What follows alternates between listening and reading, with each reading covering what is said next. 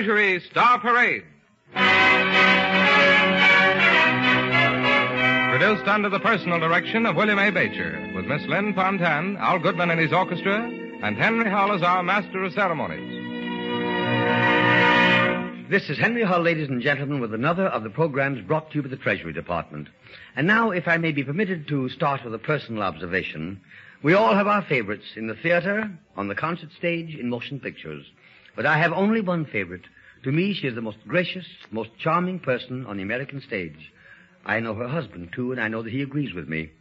At this time, I feel that we are singularly fortunate in having obtained for our vehicle a few of the most dramatic scenes from Alice Duer Miller's poem, The White Cliffs of Dover, and for our reader, Miss Lynn Fontanne.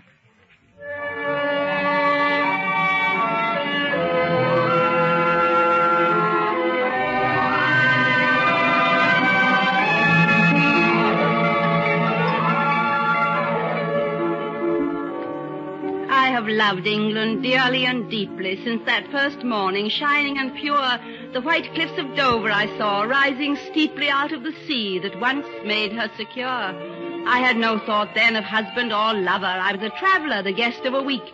Yet when they pointed the white cliffs of Dover, startled I found there were tears on my cheek. I have loved England, and still as a stranger, here is my home, and I still am alone. Now in her hour of trial and danger, only the English are really her own.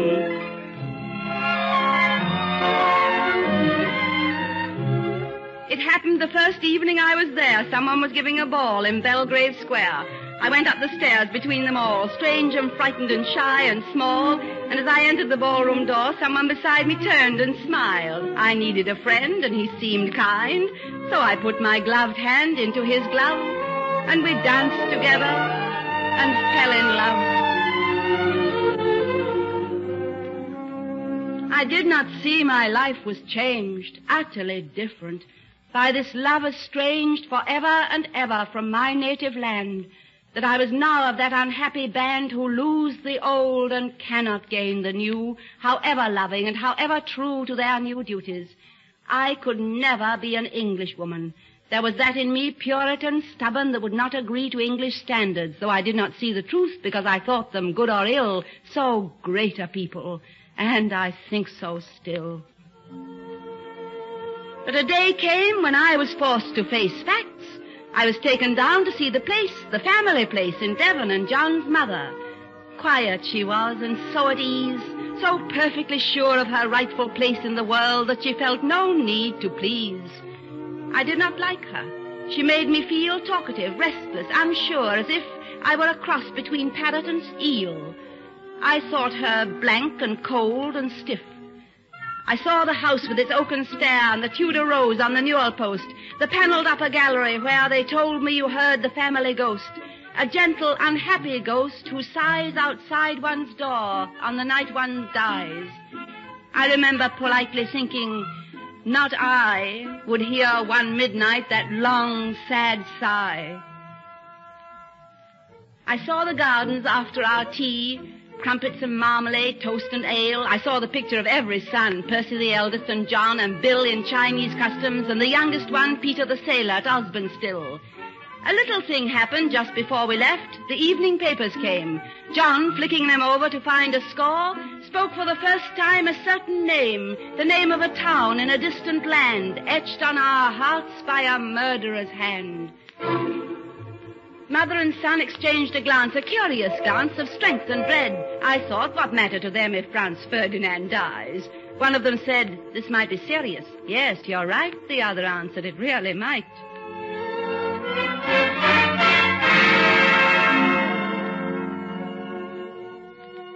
John and I were married. England then had been a week at war, and all the men wore uniform as English people can, unconscious of it. Percy was best man. We went down to Devon in a warm summer rain, knowing that our happiness might never come again. I, not forgetting till death us do part, was outrageously happy with death in my heart. Lovers in peacetime with 50 years to live have time to tease and quarrel and question what to give. But lovers in wartime better understand the fullness of living with death close at hand.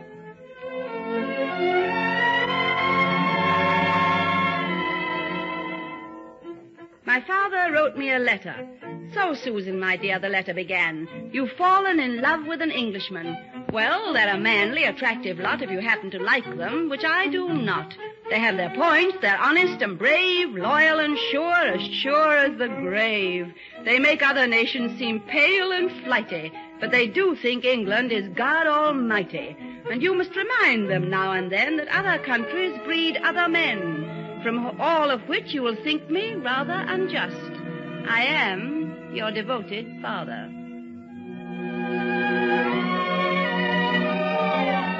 John read the letter with his lovely smile. Your father has a vigorous English style, and what he says is true, but I say, I'll make him like me yet someday. I settled down in Devon when Johnny went to France. Such a tame ending to a great romance. Two lonely women with nothing much to do but to get to know each other. She did, and I did too. I think I shall remember always until I die her face that day in December when in a hospital ward together she and I were writing letters for wounded men and dying, writing and crying over their words, so silly and simple and loving. Suddenly looking up, I saw the old vicar moving like fate down the hospital ward until he stood still beside her where she sat at a bed. Dear friend, come home. I have tragic news, he said. She looked straight at him without a spasm of fear, her face not stern or masked. Is it Percy or John, she asked. Percy. She dropped her eyes. I am needed here. Surely you know I cannot go until every letter is written. The dead must wait on the living, she said. This is my work. I must stay. And she did the whole long day.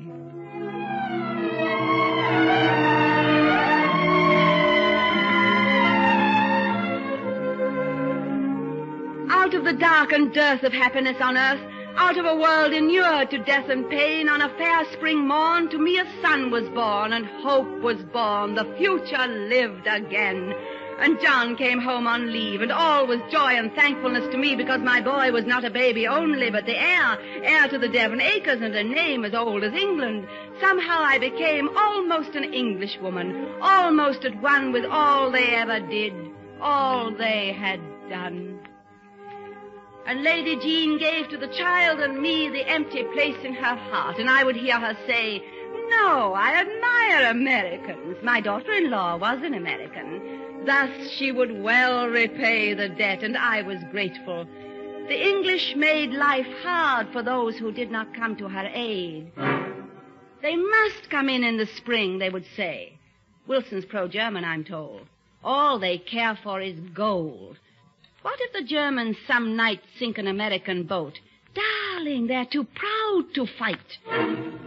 What could I do but ache and long that my country, peaceful, rich and strong, should come and do battle for England's sake? What could I do but long and ache?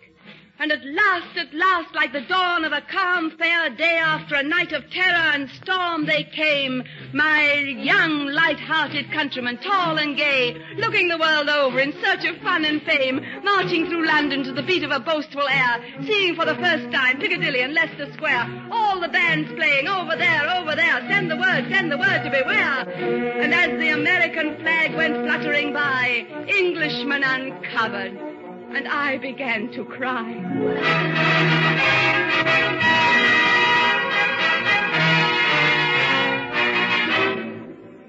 Bad news is not broken by kind, tactful word. The message is spoken ere the word can be heard. The eye and the bearing, the breath make it clear, and the heart is despairing before the ears hear. I do not remember the words that they said. Killed, Douay, November. I knew John was dead.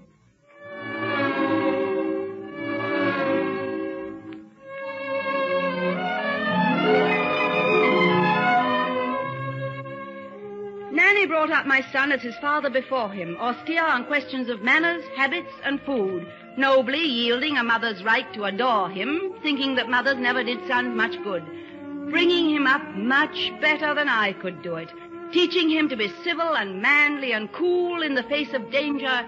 And then, before I knew it, the time had come for him to go off to school.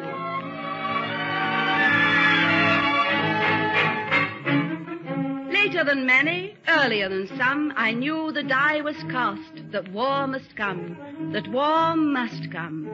Night after night I lay, steeling a broken heart to face the day when he, my son, would tread the very same path that his father trod. When the day came, I was not steeled, not ready. Foolish, wild words issued from my lips. My child, why should you die for England too? He smiled. Is she not worth it if I must, he said.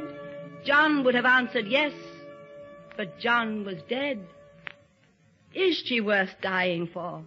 My love, my one and only love, had died, and now his son asks me, his alien mother, to essay the worth of England to mankind today. I thought of my father's deep traditional wrath against England, the redcoat bully, the ancient foe. Arrogance, ignorance, folly are here today. Rulers of England, for them must I send out my only son to die? And then, I thought, were they not English, our forefathers? Never more English than when they shook the dust of her sod from their feet forever, angrily seeking a shore where in his own way a man might worship his God. Never more English than when they dared to be rebels against her. That stern, intractable sense of that which no man can stomach and still be free, writing, when in the course of human events, writing it out so all the world could see whence come the powers of all just governments. The tree of liberty grew and changed and spread, but the seed was English.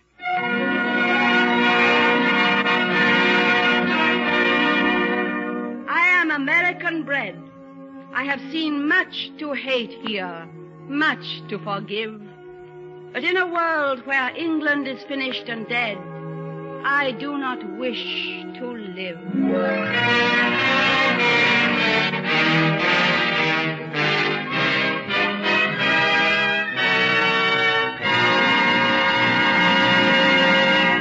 And in a world where freedom and democracy are dead, none of us wishes to live. America and England are allies today. We are one with Russia and China and all the other free allied countries, fighting in the same cause for the same freedom. Our fighting men have answered their call. We at home must answer ours. It's the war bond protocol. It has been sounded throughout the nation, in every state, in every county and city and town and farm. $1 of every 10 must go into the war chest of our country, invested in United States war bonds. Every one of us must make plans now to meet each individual quarter 10% of all income. All of it from every source. Put $1 out of every 10 you get into United States war bonds. Remember, this is your country. Keep it yours.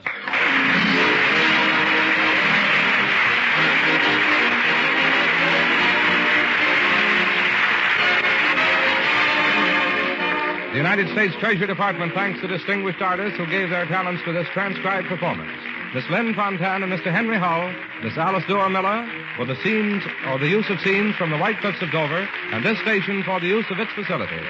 The orchestra and chorus were under the direction of Al Goodman. Additional lighting by Malcolm Meacham and Violet Atkins. Production by William A. Baker. This is Larry Elliott speaking.